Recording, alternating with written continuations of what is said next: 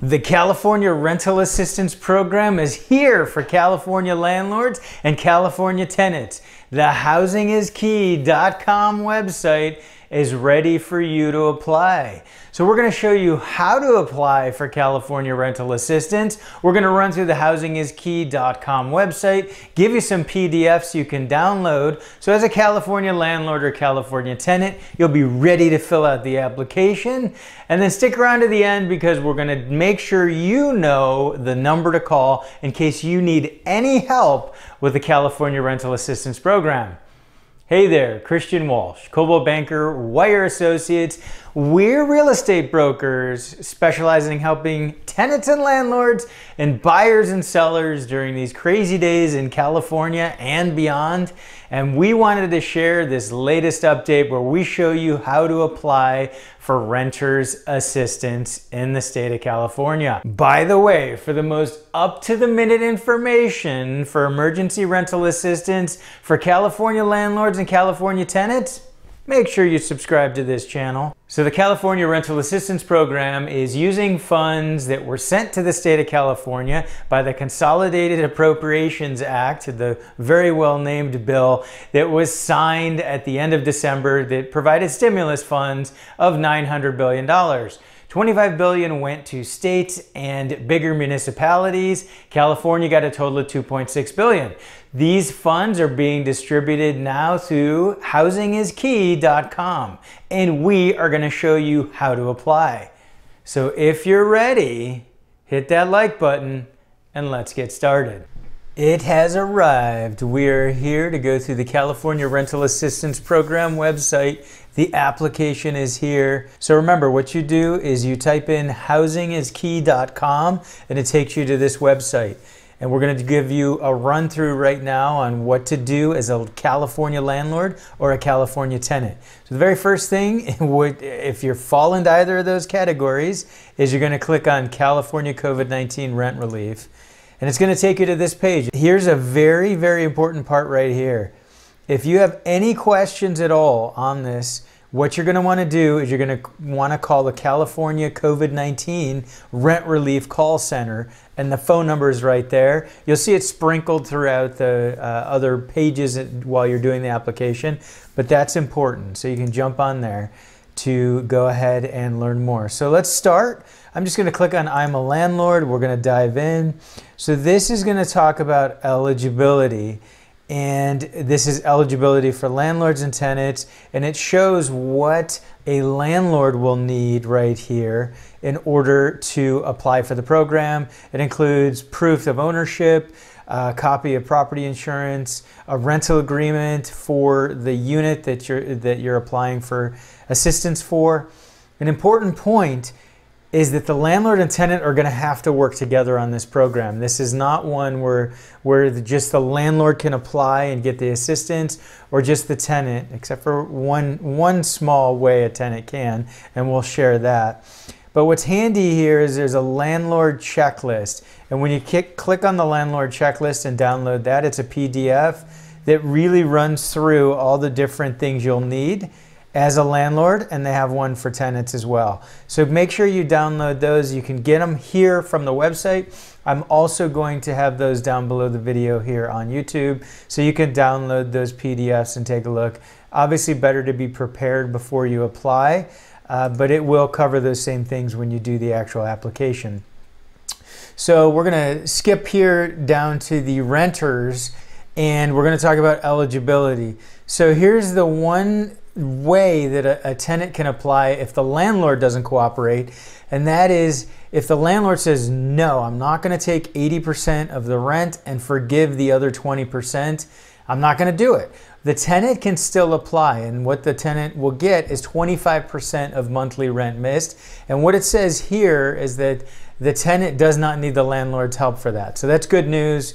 So that is one case where the tenant can apply and get funds without landlord's help. But this next section is very important for renters and landlords. You're going to need this as well, because you will need to know if your tenants are eligible. And this is what it talks about, is the eligibility for the program. And we've talked about this in other videos. Essentially, you need COVID-19 hardship, and you need to demonstrate that the renter is at risk of homelessness, which could be as simple as the 15-day notice related to non-payment of rent. The third thing is a very important thing, and I've talked about this in other videos, the household income. So the cumulative income for the renters in the unit cannot be more than 80% of the area median income. And there's a link you can click. And if you click that link, and I recommend you do it, Tenants and Landlords, what it's going to do is it's going to take you to this big long PDF document, and it explains what that means. It explains the state income limits, and it lists them for all counties. So you're going to want to scroll through this big old document, read through here. What's important to note is that you have to be considered low income, and that's the 80% mark, and it'll be in this chart that we get into here. So you can read through all of this, Tenants and Landlords, but there's two important things here. One is, like I said, it has to be the 80% mark, it has to be the low income, and it's also going to be based on family size. So here's all the California, all 58 of the counties. We'll go to Orange County because that's where I am. And what you're going to need to do in Orange County is you are going to need to show that your income as a tenant is at the low income level. So the different columns are 1 person, 2 people in the house, 3, 4 people in the house. So that would be adults and children in the house that live there full time. So you can see that the low income for a household of 4 is $102,450. So that's the total income in the house has to add up to less than that in order to qualify for the program. So again, important to check that out. In many cases, people right now who are going through tough times, they're not even going to come close to that income. But again, it's important to note. Okay, so let's dive in. So you've determined that you're eligible as a renter. Again, down here they have the renter checklist, which I'll have a link below. The renter has more to do. The tenant has more work to do on this. They're the ones who are going to have to provide income statements, things to show their income was hit by COVID, verify identity. Now note that citizenship is not one of the questions on here. Citizenship does not matter to apply for this program. So that's another important thing to note. Below, and you'll find underneath the new applicant button for the renter, and same thing for the landlord. You can actually download a sample application and start to look at what's required and kind of how the process works. So I encourage you to do that. But here's what's cool, and this is going to happen for landlords and for renters. You're going to click on the new applicant button because this is your first time here, and you get a little quiz. So this is the landlord eligibility quiz, and this will be the same for renters. This first question is an important one. Basically, what it's asking you is if you are in any of these cities, counties, or tribes. If you are located within any of those, and all of Los Angeles is on here, all of San Diego, big counties like Fresno County, San Diego County. So if your rental property where you live is located in one of those, then you have to answer yes. And if you answer yes, then you pick, and let's say you're in Irvine, it's going to give you the link for the local program. And what this means is the state received $2.6 billion, and some of that went to the whole state for this program, and some of it went to areas of more than 200,000 and different tribal levels. So that's if you are in those areas, then you are going to have to apply to the local program, and it'll have a link there. Bear in mind that the application deadlines for these local programs may be in the future or may have already passed. So that's another important thing. Make sure you jump on there and check that out. So we're going to say no. We're going to say we are not in one of those areas. And then question 2 is, do you have tenants who owe back rent from April 1st through March 31st? So the end of this month. I'm shooting this in March. So basically, if any rent was missed in March of 2020, this program won't reimburse a landlord for that. So we're going to say yes so that we can do that. Now here's what's interesting. This is, the landlord has to agree here. So to the 80% and to forgive the other 20%. If the landlord doesn't agree, they say no, then they're not eligible for this program. We're going to say yes, you agree. And then it goes through the checklist again, which you already have in the other PDF. And then you hit apply now.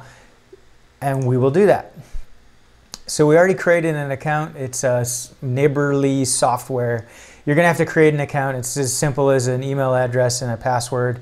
So I was already playing around in here. Basically, you're gonna go into start new application, and the landlord and tenant use the same portal. And so if you're a tenant, you start a new tenant application. And if you're a landlord, you start a new landlord application. It's pretty easy to figure that out. And it's as simple to start it. All you do is put in your name. I've already done that.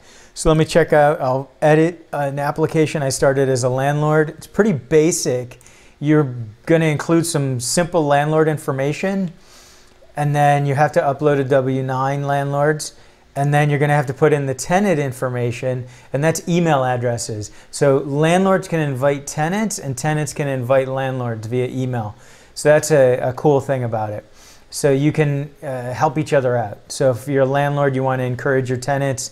And if you have more than 10 tenants you're inviting, you can bulk upload. So we won't show you that right now. So that is the landlord side. The landlords kind of got it easy. They have to put in a W-9, and they have to say where they want the money to go and a few other things, and they're done. It's the tenants that have to do a lot of the work there. So here's a tenant one. So you can see this is where you have a lot more to input.